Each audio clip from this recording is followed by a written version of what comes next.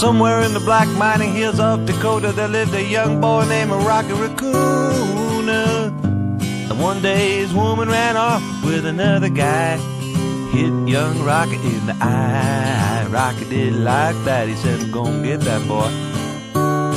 So one day he walked into town, booked himself a room in the local saloon. Roky Raccoon checked into his room, only to find Gideon's Bible.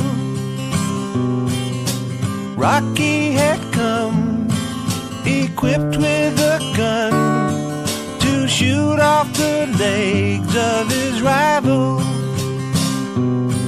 His rival, it seems, had broken his dreams by stealing the girl of his fancy.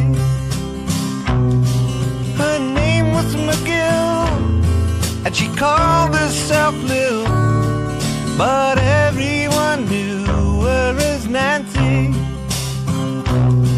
Now she and her man, who called himself Dan, were in the next room at the hoedown. Roky burst in and grinning a grin, he said, Danny boy, this is a showdown.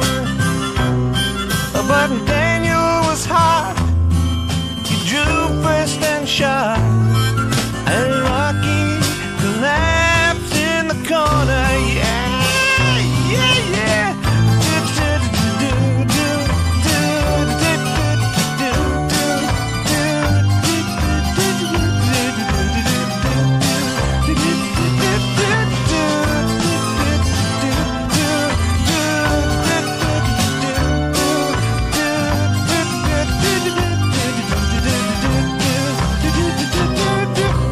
Doctor came in, stinking of gin, and proceeded to lie on the table.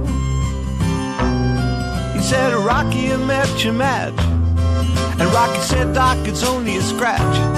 And I'll be better, Doc, as soon as I am able.